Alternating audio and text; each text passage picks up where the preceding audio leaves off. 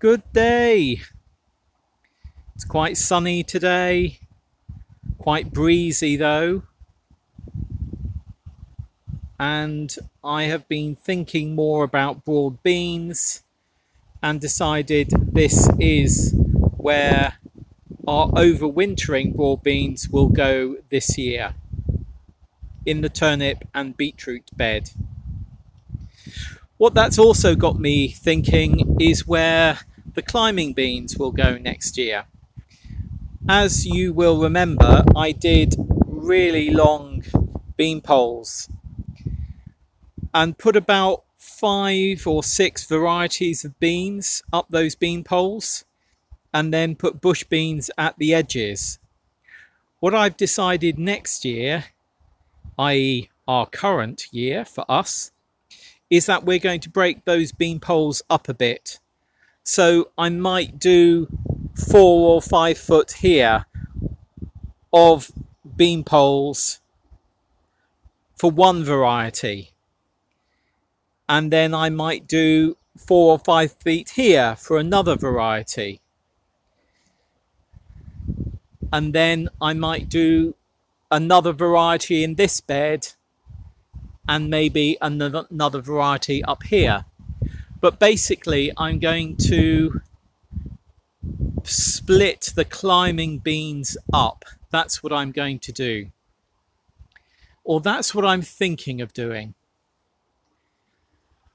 I'd quite like to just have some different pockets. So instead of having a solid bed of one thing, like a solid bed of brassicas here, which to be fair does make sense, I might split things up a bit, like I did here where I had carrots here, parsnips here,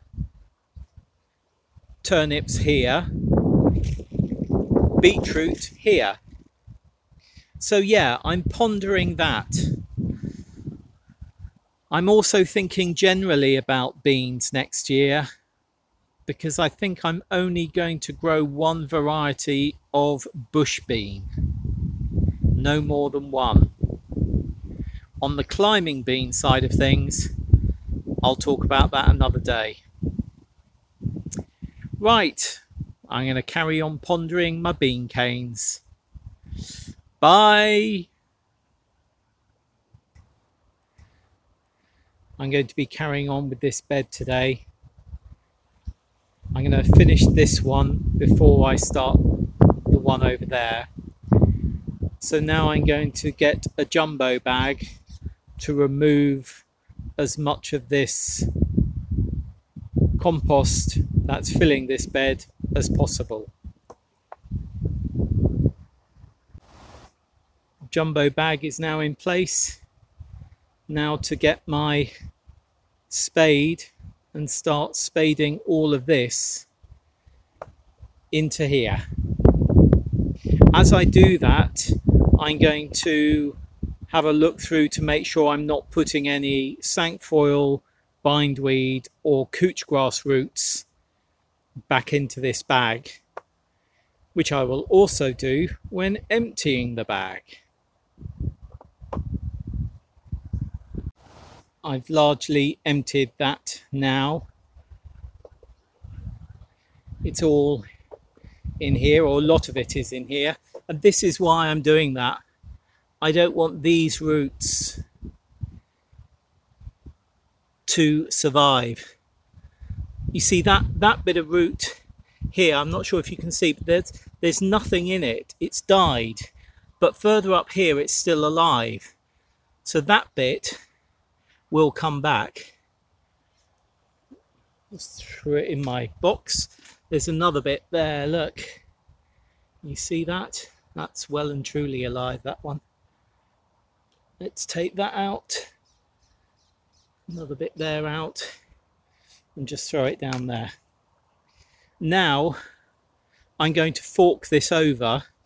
But before I do, I obviously want to make sure I put this bed back in the same place. So at each corner there, over there, just behind here and here, I think you can just about see a bamboo. So that's my marker to know where I position this bed back again. But what I'm going to do now is just fork this over, and then I'll tip this bed most probably that way. I'll most probably tip it over there, because obviously I want access to here. Or do I? No, I don't need access to there, because by the time this bed has been dug and cardboard put back down, the bed will then be back in place. So I might, in fact, yeah, that's what I'm going to do. I'm going to bring this over this way. That's what I'm going to do.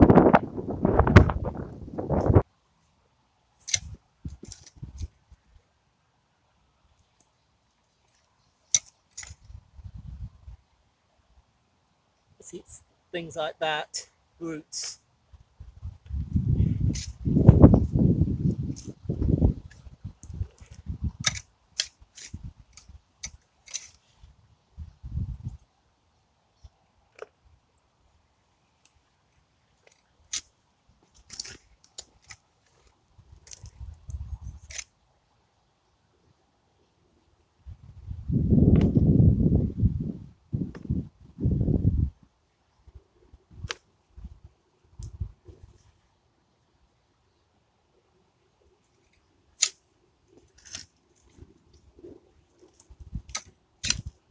That has all been forked over really well.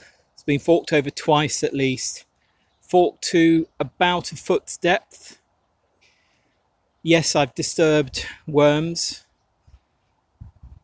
but fortunately there's really quite a few in there, so yeah, they'll be able to get going again as soon as I level this off and then put the cardboard on. Let me just bring you over to what I've taken out. These are all the deep roots I have taken out. So I think that was a worthwhile job. So that tray, as you saw last week, is the roots that came out really sort of from the layer of cardboard and above the cardboard I put on last year. And this layer, not this layer, this set of roots is what was beneath the cardboard. So by taking these out and putting cardboard back on top, I'm again hoping to suppress perennial weeds to a longer extent than I would have done if I hadn't done this forking out job. So now I'm just going to level off that bed, and then I'll be ready to put cardboard down. Just showing you this from the other angle. I've now raked the soil and also tamped it down with the end of the rake to make it flat. And that's where the frame is. And this cardboard that I have here is now going to be going down and butting up to the very edge. I don't want it to overlap in this instance. I want it to butt up to the edge. Yeah, getting on with that now. That's 3 layers of cardboard now down. I do describe this in more detail in the series of videos when I was setting this plot up, so I'll put a link in here. You will notice I've come out from the edge at this point, tiny bit here and here. That's really just a practicality. I decided it would be easier once this is wet to just cut it off and put it in the compost bin. So now, with 3 layers of compost, I'm going to give this cardboard a watering. It is actually raining now. I'm going to give it a watering because I want it damp when this goes back on. which I'm going to do shortly, fingers crossed, as long as it doesn't start raining too hard. Jumbo bag gone. Bed filled back up. It's at a very high level. If I come over here, you can mostly see that's right at the edge, the top of the edging. If I come down to this side, you can see that bed is quite a bit lower. The reason being is this ground really needs to settle. I would say job done on this, but what I will need to do another day is just go through on my hands and knees at the side and go through this compost again. I do want to make sure there's virtually every bit of weed root out of there. As I was shoveling the compost back in, I saw some more weed roots and I took those out, but I want to go through it again. The good thing is any weed roots on the top here, as well as weeding through it in a day or so, when I actually plant up the garlic, I will be going in here, and hopefully if I see any more that might have grown in that time, I'll be able to take them out.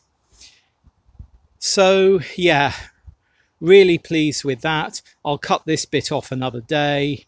The fact it will be wet will be much easier, but I'm really pleased to have got that done. Obviously this one still needs to be done, but that will wait for another day. Oh, somebody did email me actually about why I didn't sort out the mess, complete and utter mess, the person said, of my tomato bed.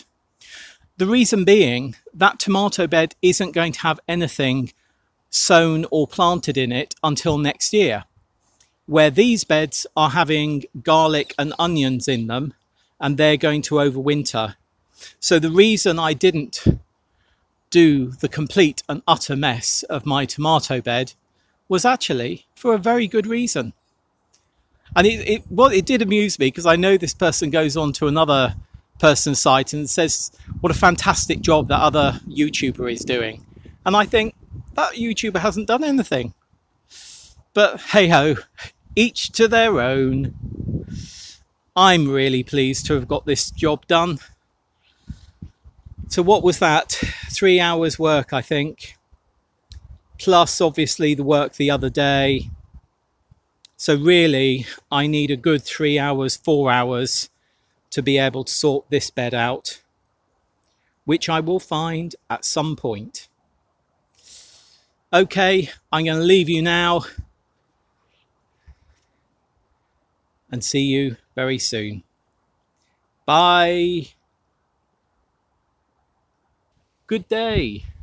I've just popped down to get some turnips and some beetroot for this evening.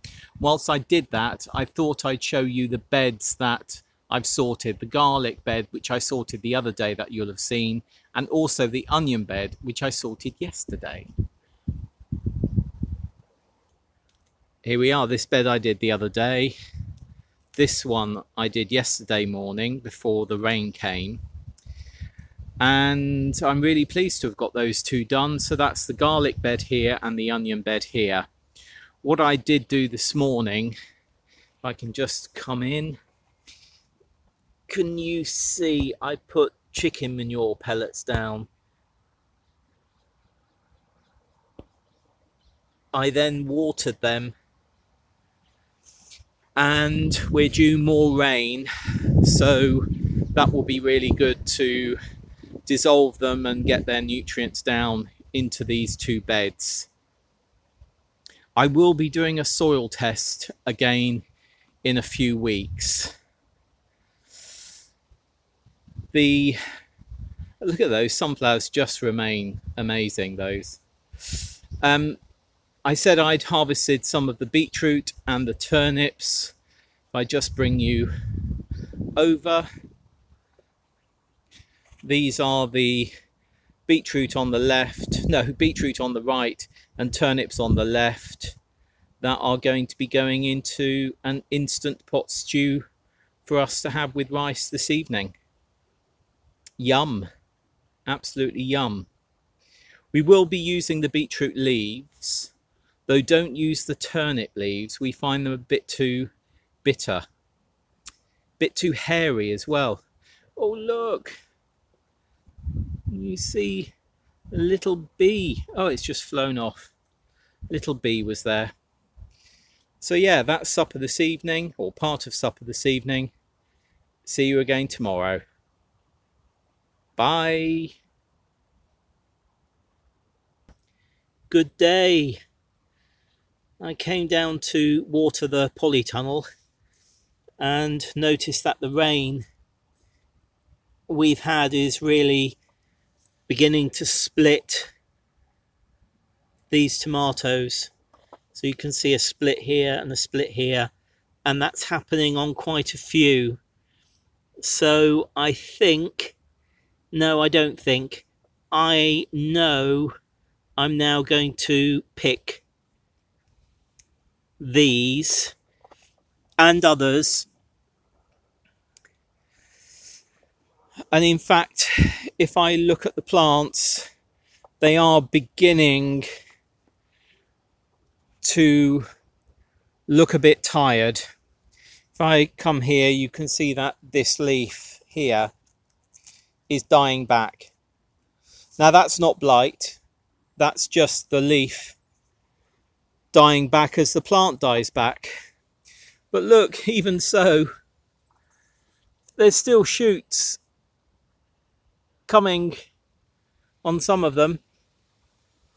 So what I'm going to do is take the ripe ones off, and I'll be leaving the green ones because it won't do them any harm on there, and I'll have another look at them in a few days' time. But I mean, it is October. I mean, you know, we shouldn't really, well, not we shouldn't really have tomatoes, but by now these tomatoes are normally out either in the compost bin or in municipal compost, or in fact in a black bin. So yeah, I'll be doing some harvesting. Oh, let me just show you one other thing that excited me when I got here.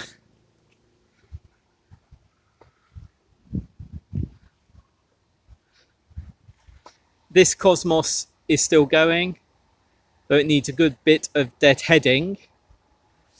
But look, this one that I thought was going to be blind has started flowering. Isn't that lovely?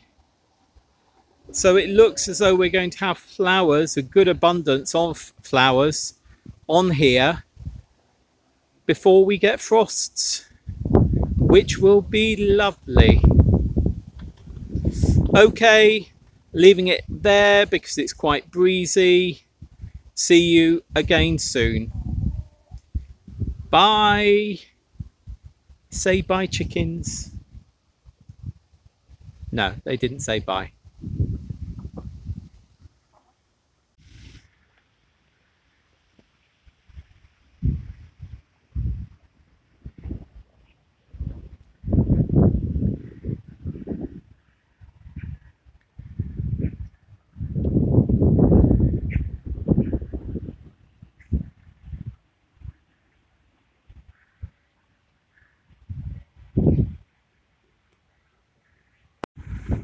Good day. We're at Kew Gardens, and this is an area where students at Kew get given a bed to work on during their year. Obviously, most of these beds have been emptied because the year has finished. But when we last visited this area in September last year with Vivi, it was chock-a-block with wonderful veggies. There are still, you see over there, there's still some I think those are cucumbers. So there's a couple of beds. This one here, a couple over there, and a couple over there.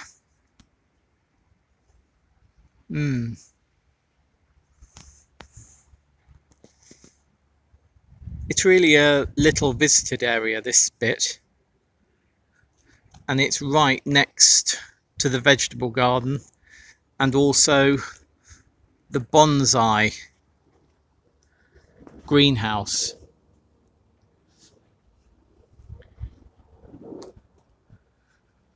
Just have a look in there. I don't think anyone's in there.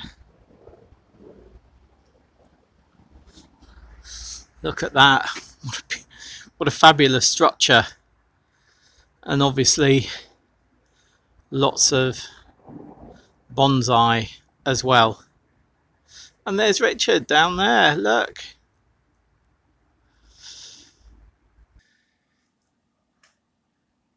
Well, we're back home now. I picked up these 4 acorns. They were actually on the tarmacked pathway, so they could have been trodden on by people, so I've rescued them from being trodden on.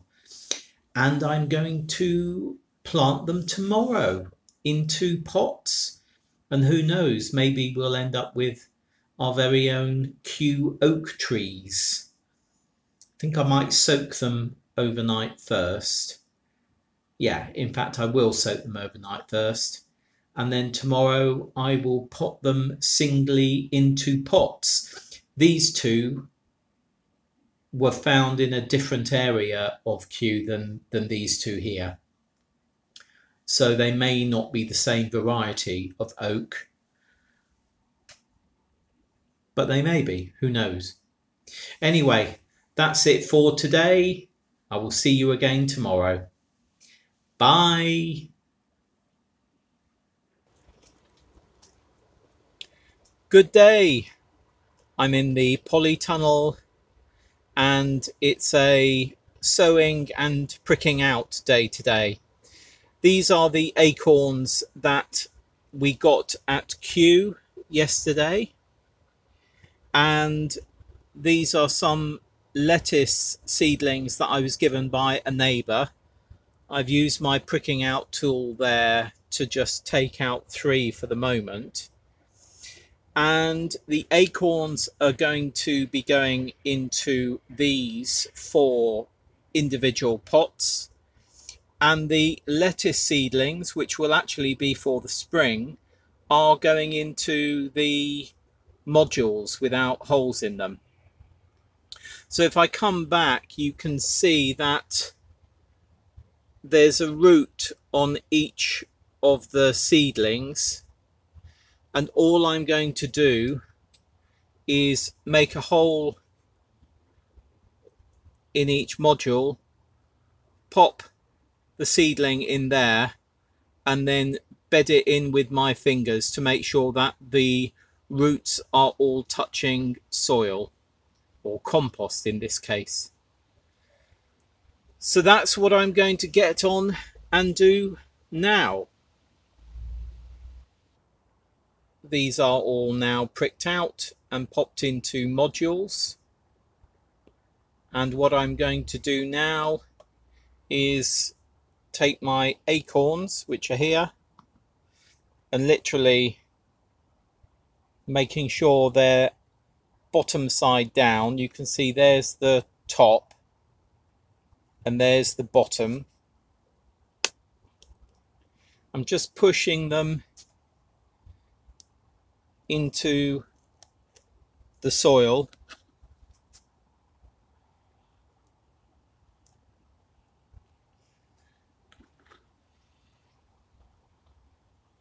just so that they're slightly below the surface. And now I'm going to get some more compost and just cover them slightly. Can you see they're really not that far below the surface? Obviously, naturally, these would fall on the ground, and potentially be buried by squirrels. So yeah, they don't really need too much effort to get going, hopefully. But yeah, I'm just going to put a bit of compost on top. Maybe that will be a centimetre. So these lettuce seedlings will be staying inside the polytunnel, and I may put a cover over them as we get into colder weeks and the winter. These, however, I'm going to take outside because they don't need to be inside. It's better that they are outside. But obviously outside we get squirrels. And squirrels like acorns. So what I'm going to do is pop them together like this. Let me just get rid of that down there. And then here I have a metal sieve for soil. It's called a riddle. And I'm just going to put that on top of there in the hope that that will keep the squirrels off. In fact, what I'm going to do that, but I'm going to swap these around. I'm going to put these into the green. I'm going to put our garlic, which are here, into this one. These are the elephant garlic. Doesn't quite want to fit. I'll do that in a minute. Elephant garlic corms. I'm going to put those in the middle. Sorry, doing this at an odd angle. And then I'm going to put that on top. Because this is now resting on there and squirrels can't get underneath. Where I realised if I put them in this smaller tray, they could have got underneath. So there we are. I will keep an eye on these to see when they shoot. I'm down here every couple of days at least. And once they shoot, I will then think of a different way of keeping squirrels off. But I don't think it will be quite so much of an issue once they have some roots and some shoots. Okay, that's it for today. Quite a grey day today, but it is coming up to the middle of September. No, it's not, October.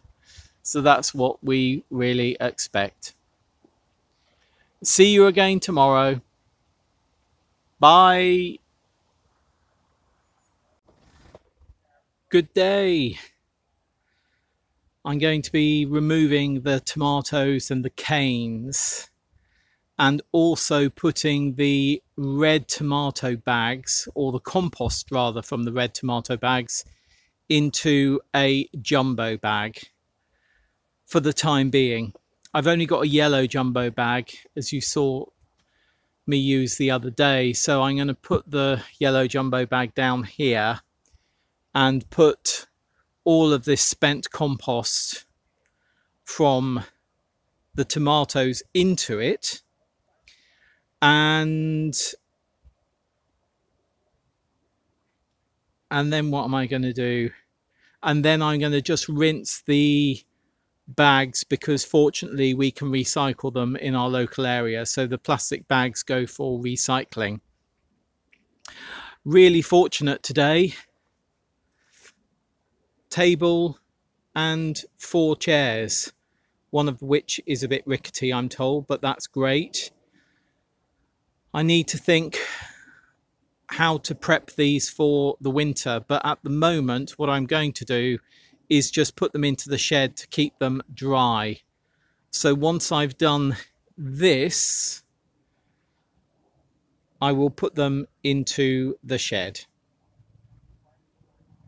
I decided to move these in the shed before I started my work. It made more sense. I don't know why I thought I'd do it later, because it gives me more room around here. And as you can see, I've now removed the bamboo canes that were in there as tomato frames. I also had some of these rebars holding up some of the tomato canes, because you may remember earlier in the year they got really wobbly.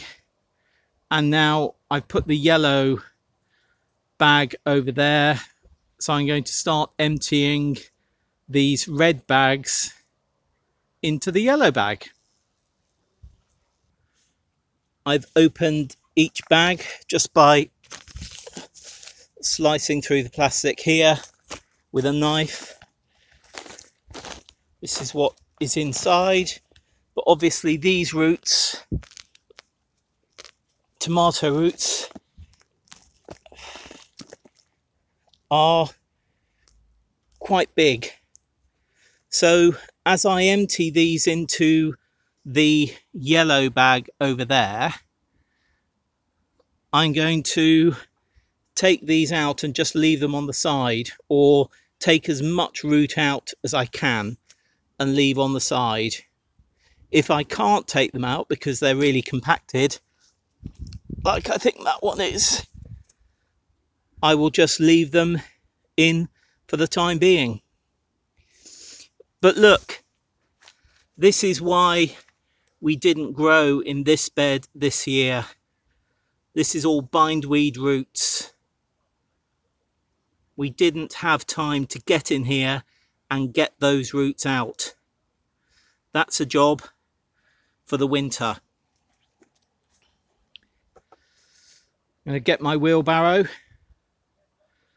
and put these bags into the wheelbarrow. Even though it's just a short journey here, these bags are quite heavy. All the grow bags are now up. The ones that I had the squash and the pumpkins in, the butternut squash rather, I'm just leaving here for the minute because they have very little root in them. So they can just go straight onto a bed, most probably onto the broad bean bed when we do that one, or some of it will.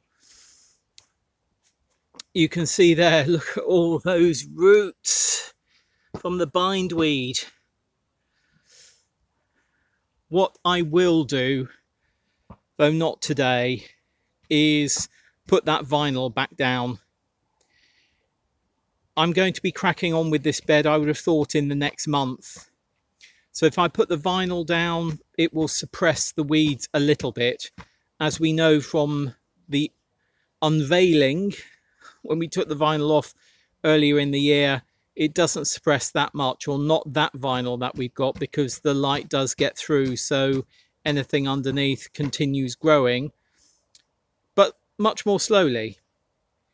This is all going into our compost heap. These are all the roots from the tomato plants. So there's 72 sets of roots there, all going into our compost bin. And this yellow bag is full. All of these, I know I've talked a lot about white roots recently. I know all of these are tomato roots, which is fine. They'll just decompose down. But it's not going to be in here that long anyway. I've got some cardboard just there that I'm going to put on top, because I don't want this to really get too wet. The flaps either side